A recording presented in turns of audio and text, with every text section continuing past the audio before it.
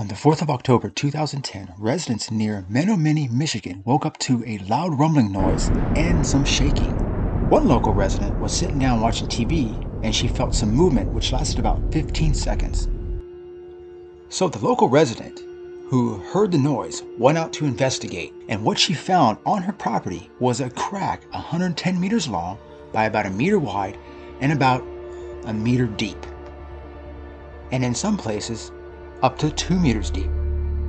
What is astonishing about this crack is that something underneath actually pushed the land up and split the land, creating the crack. In fact, you can actually see the trees on both sides of the crack leaning in different directions. Also, it created a ridge about 2 meters tall.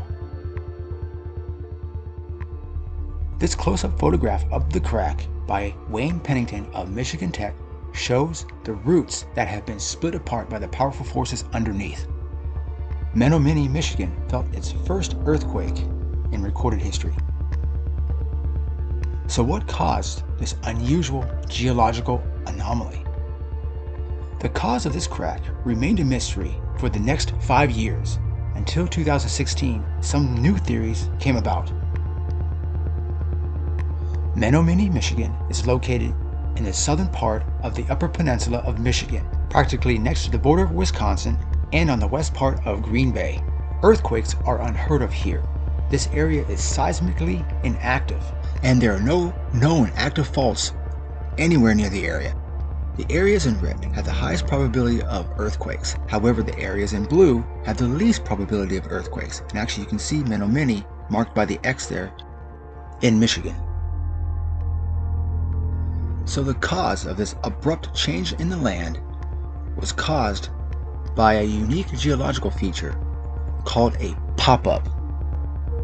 Pop-ups occur when the layers of rock not too far underneath would rebound toward the surface after the overlying glacier has retreated, or if tons of rock have been removed from the quarry. But the mystery remains. The glaciers retreated over 10,000 years ago, and there are also no quarries in the area. Dr. Pennington and his team knew that this was a pop-up structure. However, they needed to verify it by doing seismic refraction tests.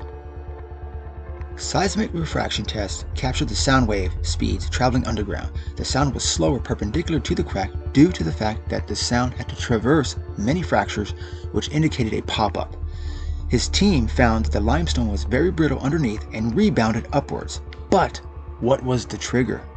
Seismologists noted that the redesigned drainage system near the crack and soil removal may have been a factor which caused more rainwater to flow under the surface. The freezing and thawing each year may have weakened the rock even more, but the day before the crack formed, a 2-ton tree has been removed from near the crack.